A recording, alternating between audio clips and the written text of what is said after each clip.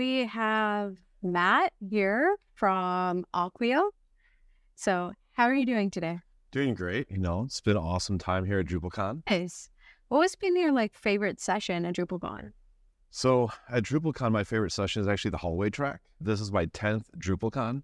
So the first two were like sessions and sessions, but now it's seeing friends and getting together and having all the talks and like what people are working on, like Starshot. Yeah. That was announced at the Dries Note, and getting to talk to people in the hallway that have worked on similar things at their agency, but now we have like a unified initiative. That's really cool. You're talking about Starshot. What was your favorite thing in Starshot, and what are you really looking forward to? So my favorite thing is that we're owning our two personas. This is my take of it. We have Drupal the CMS, the packaged contributed user space and custom code and core. And then we have Drupal core, the framework. That's true. And we've always kind of been right down the middle and never owned either audience, the low code site builder. We said we wanted to, but we left them kind of hanging.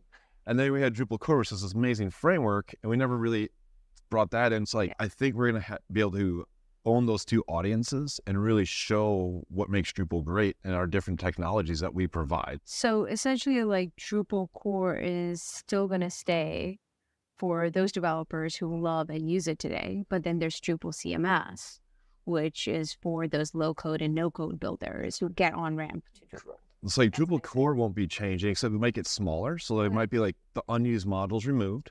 But then Drupal CMS is what we do every time. It's like, oh, I need path auto. I need the sitemap module. I need meta tag.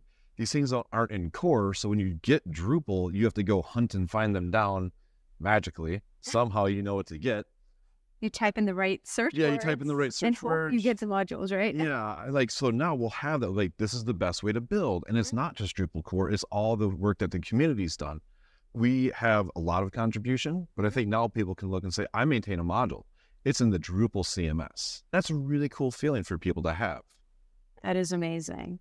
So you did a talk that I was at, and that's something really cool that you've been working on. Yeah. Do you want to talk about that? Yeah. So my favorite thing is building developer tools, right? And that make people work better, faster.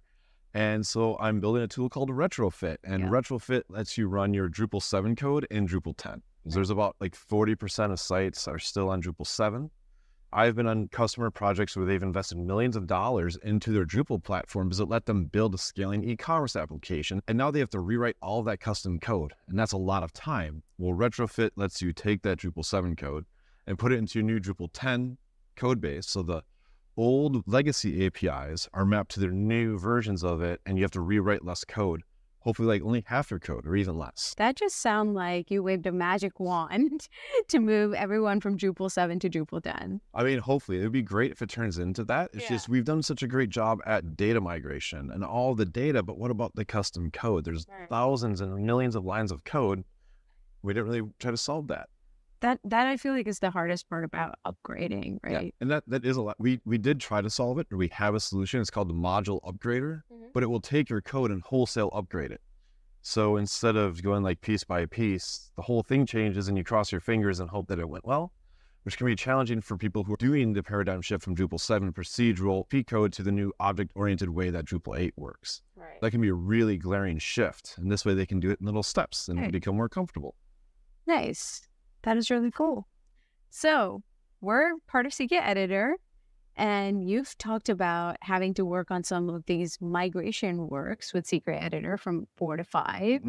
Would you like to fill us in on probably some of the challenges that you faced, and how did you come up with solutions around them? Yeah, so I first started at Acquia to build the Acquia DAM integration when they first acquired their DAM product. And we wrote the integration with CKEditor 4.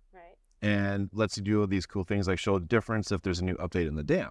Okay. But then we had to be Drupal 10 ready because we're hitting the end of life for CKEditor.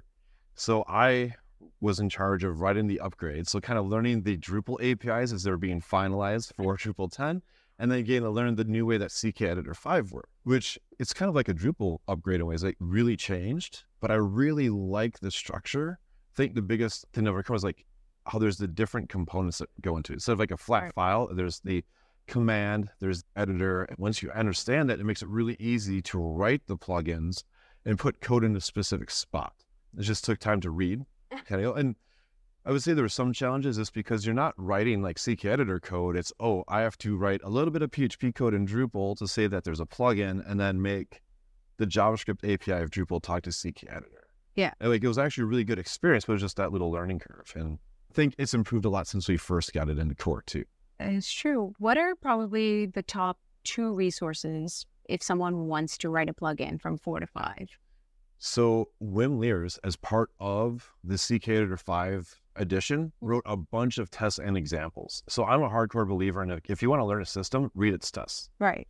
Because everybody should be writing tests. Ideally. Ideally. But it's just one way that you can learn how a system works, because the tests cover the edges and the insides of software.